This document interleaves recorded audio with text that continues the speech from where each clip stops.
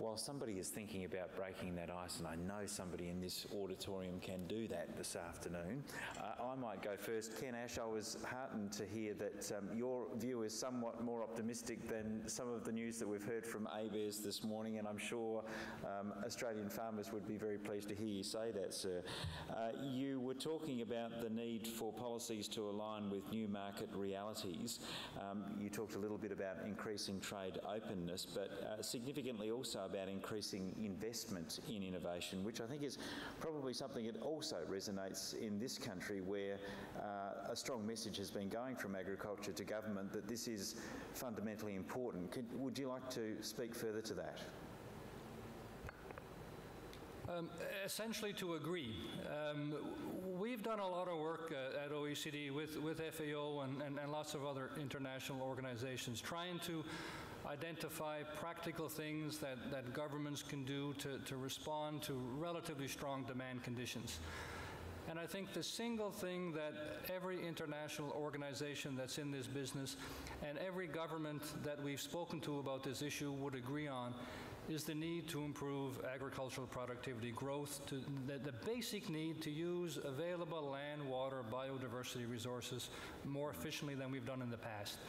And it's about incentives and disincentives. It's about aligning the effort, the priority, the focus of government, in part, on that new productivity challenge. And it's about better connecting with the private sector. I mean, we didn't talk much about the amount of investment that's needed, but there is not enough, there isn't enough public money in this world to generate the kinds of supply responses that we're going to need. It's going to have to be an exercise that also attracts private capital much more so than has been the case to date. And again, this is where I think these framework conditions become so very, very important. And David Hallam, that seemed to pick up on a point that you mentioned in your presentation as well. Can you expand on that? Yeah, sure. I think, in fact, Ken has said it all, but or more or less. We estimated in one of our recent studies that, in order to feed the world by 2050, you needed something in excess of $80 billion additional investment per year in food and agriculture and downstream issues. Now, if you look at the history of the last couple of decades, I guess, what you've seen is very low levels of agricultural investment. And so if you start looking at where would more than 80 billion a year come from, you look, and in the case of developing countries especially, we've seen the share of official development assistance going into agriculture declining. It's picked up a little now, but at one point a few years back it was something like 4%. In developing countries, commercial bank lending to agriculture is also often limited. It's a high-risk investment. And so you're confined, some of the places you would normally look to for these investment funds are not very promising. And this brings me to one of the points that I did mean to make, and which is an issue of some concern in Australia as well, which is, what is the contribution that foreign direct investment can make in this expanding productivity and so on. It's a very controversial area, especially in developing countries, but I know from an interview I did this morning with ABC that it's a very controversial issue here in Australia as well. And but no one is going to invest unless the incentives and the conditions are there to make them confident that they will actually get a return. And this puts us, you know, as Ken said, into an important role for governments and to make sure that those conditions are present. Thank you, David. There are a couple of questions from the floor. I might start with this gentleman on my right. Peter Rowe from CSBP here. Microphone on, please. Can you hear me now? You might have to speak up in a big, loud voice. Peter Rowe from CSBP. Probably a question for Jamie and possibly David. Right at the beginning of your talk, you talked more about the... Thank you. You talked more about the price outlook being no real net increase in prices. And then we've seen over the last few years the dramatic increase in volatility as global grain stocks have fallen off. And I'm just wanting you to expand a little bit more in your price estimates, how you built volatility in and how you see that impacting on price changes over time. Sure. Perhaps I can answer that question together with Lee's comments in terms of whether ABARES projection of price movements to 2050, whether it's optimistic or pessimistic.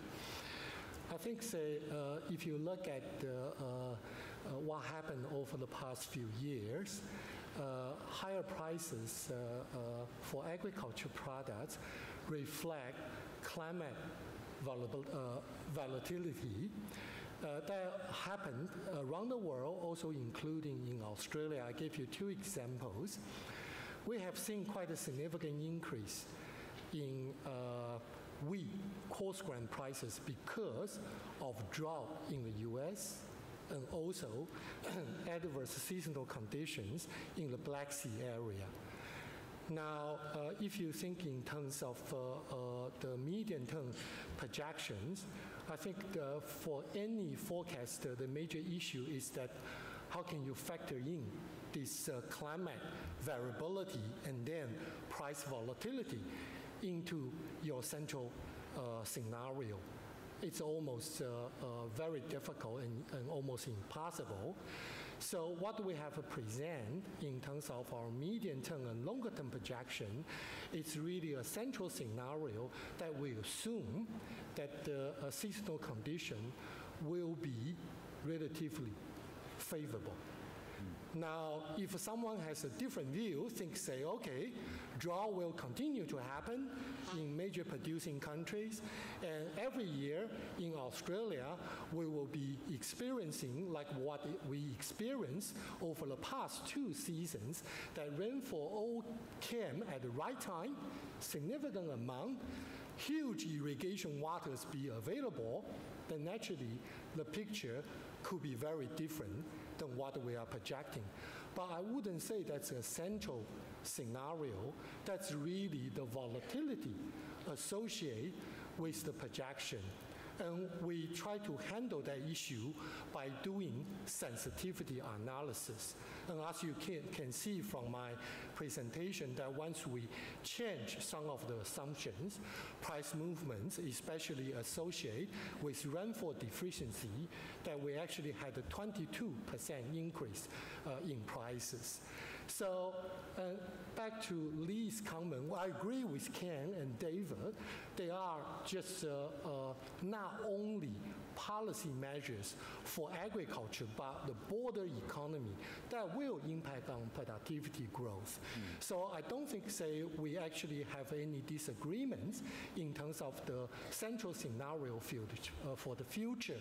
But the issue is that if we can reach better than we expected now, then the outcome for prices and production will be different than the central scenario that is produced based on currently available information. Thank you. Thank you, Jamie. Lunch is not far away, but we have one question up the back, please. And I was going to ask two.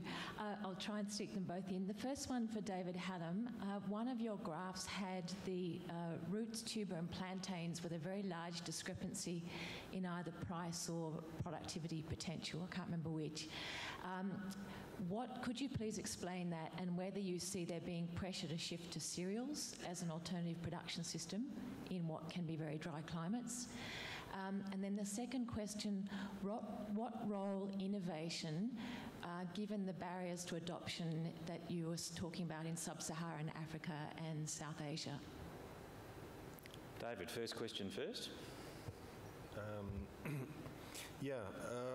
What that particular graph was showing, I think, was it was reflecting very much on, but not entirely on, the sub-Saharan African case, where roots, tubers and plantains are an important part of calorie suppliers, and also what we've seen in recent years is some movement, not just in sub-Saharan Africa but also elsewhere, notably in the Pacific region, of movements back towards these more traditional contributors to household diets, and so that's and away from cereals, often imported cereals. So that is a substitution effect, as you've suggested. Yeah. And Ken, did you want to come in on that second question at all? I thought it was a question for David on sub-Saharan Africa, but yep. I think the issue in less developed countries, in many cases, it's not about science and tech. It's about changing practices, and people do things for good reasons. They do things to manage variable output levels on the basis of past experiences. So they use the whole variety, for example, of relatively inefficient seeds, because they know that they're going to get something as opposed to a maximum output. So it's not at all a simple matter. I think the importance of if I could do one thing, I think I would focus an awful lot more on extension services and advisory services, and passing along know-how and skills to very small farms to try and generate better, more modern, not because they're more modern, because they're more productive practices. But there isn't a single simple answer. But if I have to give you one thing, that's where I would put my nickel. Thank you very much, Ken. Now, lunch is upon us, so ladies and gentlemen, could you please thank our speakers this morning, Jamie Penn, David Hallam and Ken Ash.